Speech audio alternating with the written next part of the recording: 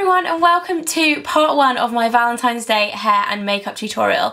Today I'm going to be showing you how to create these big glamorous waves using hot rollers. So if you want to see how I did it, then keep watching. Okay, so the rollers that I'm using today are from Enrapture. They are the Extremity rollers, but to be honest it doesn't really matter which brand you decide to buy.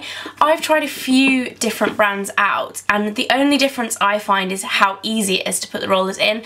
In general the results are kind of all the same with the rollers that I've tried, so you can get a really good pair for £30 or you can go for the more expensive pair which are a little bit kind of easier to put in.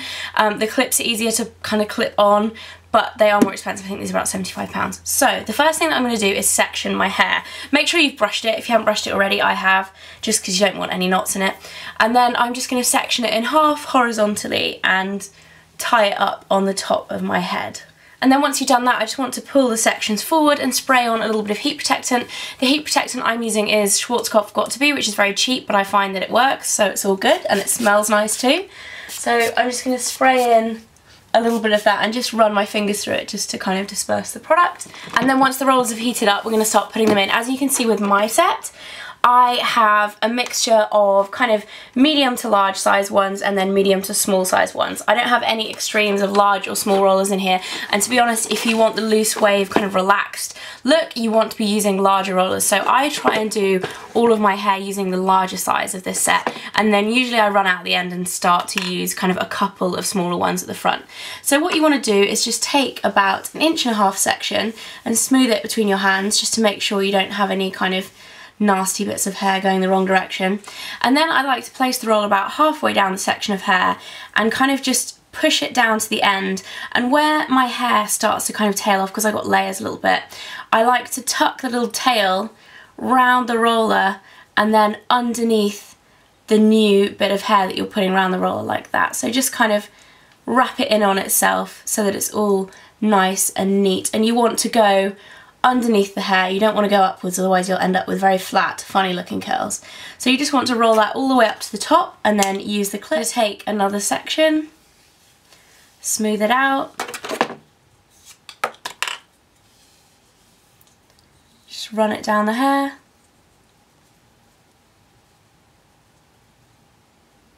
and roll it up.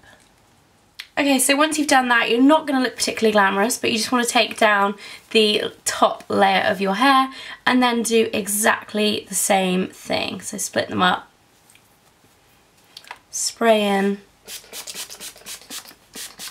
a little bit of heat protectant. I'm going to leave the front section out for now, just because that's the best bit to put in small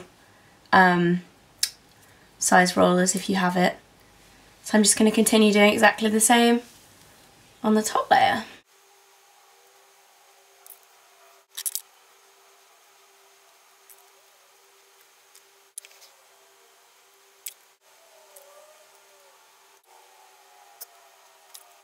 So once I've run out of the bigger size rollers, I'm going to just use 2 smaller ones for the front, and you just want to do it in exactly the same way. If you have more big ones, then definitely carry on using the bigger ones for the front, because it will create a bit more volume. But you can, and this is what I tend to do as well, is just create the shape that you want at the front, mainly using straighteners after I take the rollers out. So I'm just going to clip these in. Okay, so once you're done, you're going to look really unglamorous and granny-ish, but you want to wait about 25 minutes to half an hour just for the rollers to cool down. So I will see you in a bit. Okay, so once the rollers have cooled down, I'm just going to switch on my hair straighteners and let them heat up, but I'll get back to them in a moment. What you want to start doing is just take out the rollers one by one from the bottom. So I'm just going to unclip it first and then unroll the curl. And once you've done that, you just want to roll it around your finger, just to make sure it's all nice and together, and as you can see you get a nice loose wave.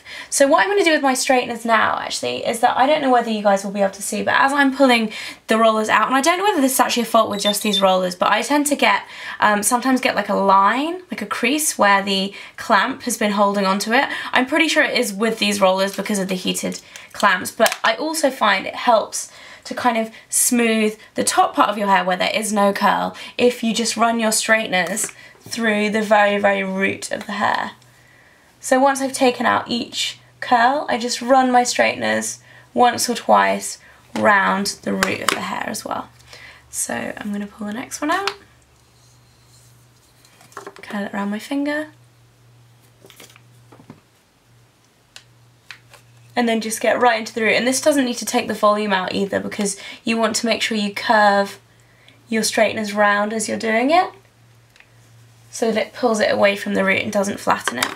And like I said before, what I like to do with the front is usually just kind of shape them how I want them with the straighteners rather than with the rollers, because you can be a little bit more precise.